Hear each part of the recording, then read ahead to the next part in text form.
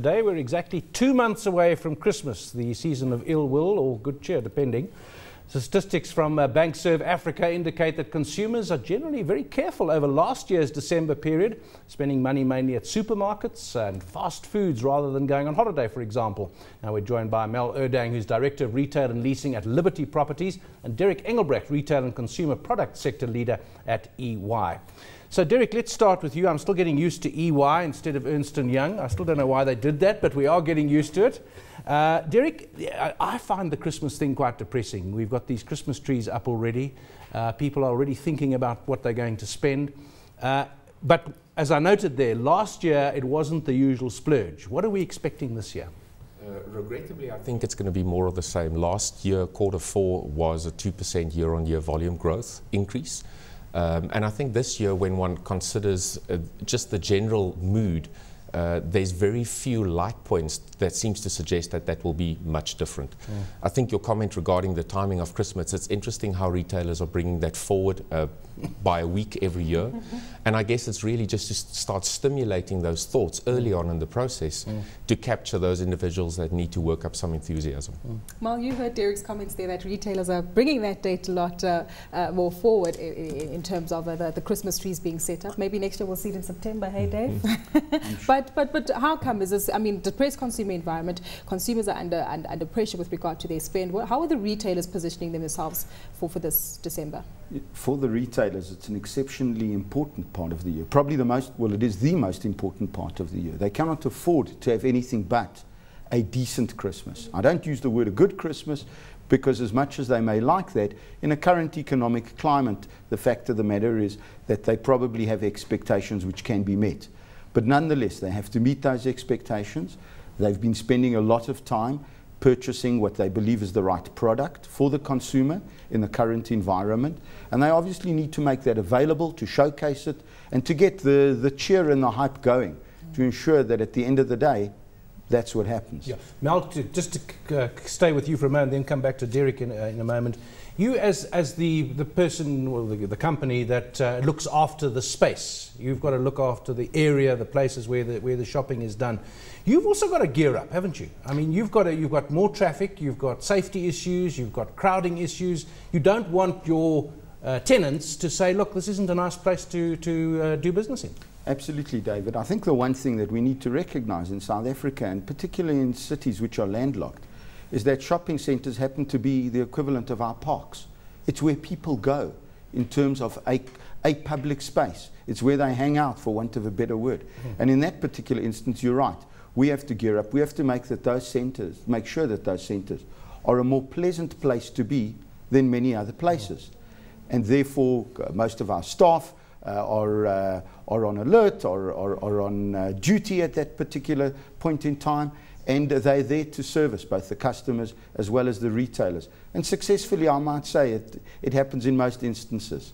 A good point that you brought up there, Dave, because we know that during the festive season, there's been a lot of cash in transit heists take place, some security concerns there. We also saw what recently took place in Kenya with the Westgate shopping disaster. Any guards that you're putting on hold there? I mean, to prepare for such events. I think the finest guard that one could do is genuinely vigilance. In other words, there's an information gathering technique that needs to happen for something like Kenya to have taken place. And that takes many months of planning. In this particular instance, we need to have made sure that for many years and continuously, we keep up the pace of making sure that we don't allow it to get to that type of situation. So therefore, you're right, every single year at this point in time, there is a heightened awareness from our side. There are additional precautions that are put in place in order to try and avert these types of things. Derek, looking at you're called the Retail and Consumer Product Sector Leader. Now, why do you have this function? What are you drawing out of this? What are you telling your clients? What are the things that you're pulling out at the moment and revealing? I think two main trends which changes year on year is if one considers the power play, the power of the balance of power between the branded fast-moving consumer goods companies and the retailers. These two partners which work together most of the time find themselves often having to make decisions which either suit the inbound supply chain or the way in which they serve the consumer. Give an example of that kind of... So something that one would typically see is the manner and the success with which soaring input costs on the front part of the supply chain, commodity prices, eventually make their way into the price on the retailer's shelf. Both parties, of course, would want to take as much of that increase out of the system, but it's inevitable that one of those two players are more successful at recovering that input cost, and often the consumer is the net beneficiary thereof. It obviously also happens that both parties effectively add to that cost push, and then you have the consumer on the wrong side of that stick. So that's one of the trends that one can watch play out literally year by year. In a South African retail environment, we have a large degree of retail concentration, so that makes that even more interesting dynamic to watch. Recently, Derek, we also saw retail sales coming out, which was surprisingly well above expectations. The likes of Clicks as well as Pick n Pay also publishing solid numbers with regard to that. Despite that, CPI as well out this week. It seems as though sales are going to go up, but consumers are still under pressure. Where might we see South African consumers cutting back on spend? Maybe not necessarily in the food department, but homeware? Homeware is certainly one of those areas where people will apply some discretionary spending. It makes a home feel more welcome. It's a very immediate investment in your own well-being, so to speak. There are some decisions regarding some of the durable goods which I think people will literally just postpone until it becomes necessary instead of just upgrading to the latest piece of technology. So there are certainly some discretionary spending which I think will factor into how those volumes grow on a year-on-year basis. Melville, what worries you most going into this period? I think what concerns us the most is not necessarily, as you mentioned, food spend, or for that matter, luxury spend, because I think the fact of the matter is that we've seen a rise in luxury goods spending over the last couple of months, in fact over the last 2 to 3 years, and those retailers are doing particularly well.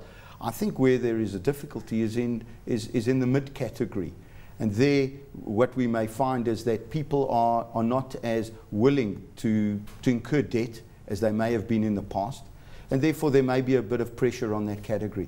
Having said that, the one thing that I think we all need to remember is that even in difficult times, there are very few opportunities that you as a decision maker, as a homemaker, as a family person, have got to uplift your family and to provide them with sustenance for the year ahead in terms of strength as a family.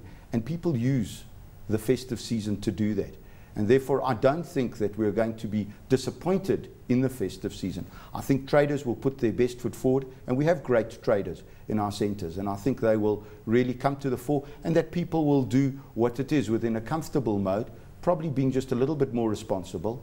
And to add to your point that you started in the beginning with, David, I think where the pinch really comes is in holidays.